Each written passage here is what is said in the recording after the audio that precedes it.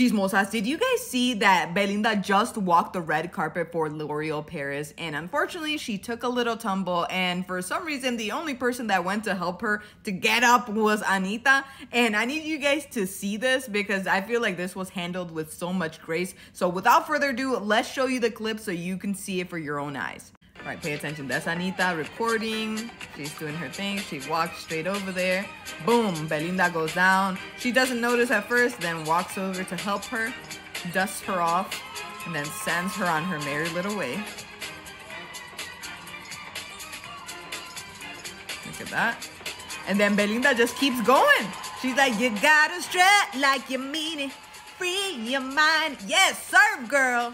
Now, honestly, I saw some people laughing at the fact that she fell, but I think the funniest part for me was that Anita's over here with her camera recording. I don't know what she was doing.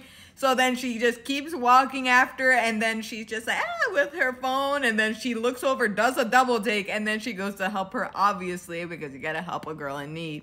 And she is even queen enough to help her with her shoes. Bro, if you weren't an Anitta fan before, I feel like this is definitely gets her status of you liking her now. And what I really loved about this is that even though Belinda fell down, she is such a professional. She handled this with so much grace that she just kept going. She just, like, nothing happened. Like, I can tell that she is a Leo because she was just like, dust herself off, and then she was like, oh yeah.